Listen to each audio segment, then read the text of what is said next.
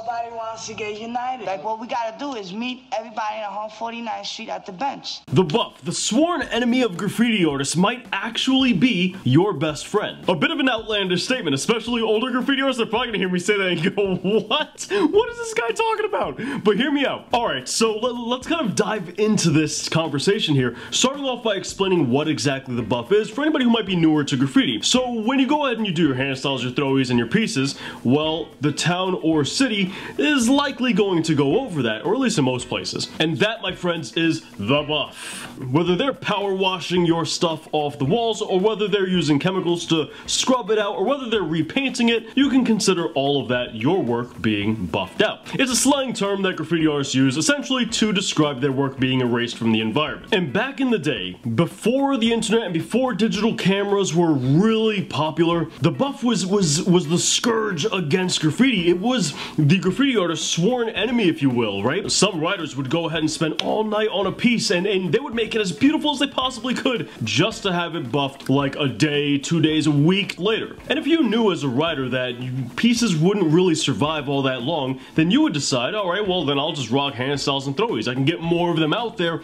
at a faster pace, and because there's power in numbers, many of these may not get buffed, meaning my name will still survive, I'll still be getting up, people will still see my name and I'll gain recognition. As opposed to spending all night on one piece that'll be gone and nobody will see it, and all my hard work and all my recognition goes down the drain along with it. Because, well, the piece isn't there for anybody to see anymore. Which back then, the most you can hope for is taking a photograph of your work and getting that photo developed. Which still, you're not gonna have any social media back then in order to go ahead and post it to, in order to show everybody. So getting up was pretty much dependent on people seeing your work in person. As a result of this, you really wanted your work to survive the Buff. You really wanted things that can have some longevity. Paints and inks that wouldn't be so easily painted over. You wanted to hit hard to reach spots that people wouldn't be able to power wash or once again paint over. Such as, for example, heaven spots are a great example of this. You wanted to go ahead and get your name up a bunch, that way, once again, as stated previously, you'd have some survivability in numbers. Maybe they go ahead and take out 10 of your tags, but you still got 10 more, 20 more, 30 more still rocking. And that right there is why the Buff used to be a graffiti artist's worst nightmare. Especially if you rocked pieces. This also means back in the day it was a lot more important in order to patrol your area, in order to go back to certain spots to maintain them and see how they were doing, to make sure that, hey, if this got painted over, I have to do something new here. This also meant that being king took a lot more work, because not only were you up against other graffiti artists going over your stuff, but you were also up against the Buff taking your stuff down. That means you had to get up twice or 3 times as much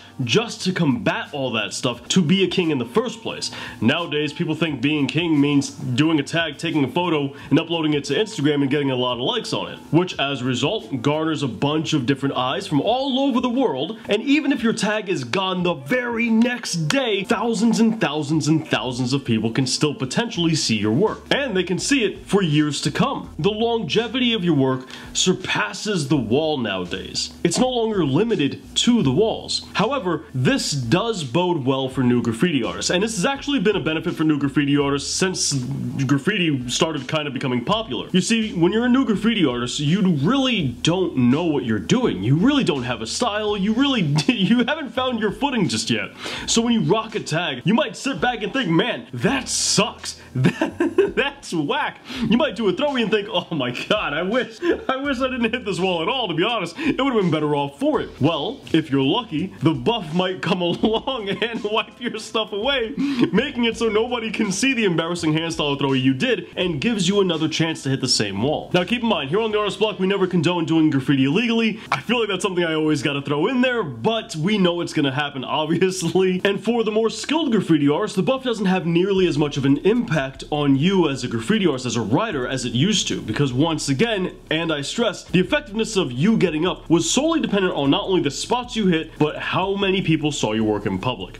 But nowadays, with online space, nobody's got to see your work in public. So if you're a more experienced writer and you do a tag and somebody goes over it, or the Buff takes it out, well, your work still lives online. Now this is a whole different discussion, which maybe we'll make a video about, depends on whether or not you guys want to see it, but there's a whole different discussion to have about whether or not posting your work online is a good idea, and I think that answer is pretty clear. Regardless, not everybody feels comfortable posting their work online. With that said though, as a writer, let me know your guys' thoughts in the comments down below. How do you feel about the Buff? If you want to learn more about graffiti and really jumpstart your work, then check out the books we published in the description down below. And while you're at it, check out the How to Do Graffiti playlist right up here with more graffiti content right down here. And I'll catch you guys back here next week.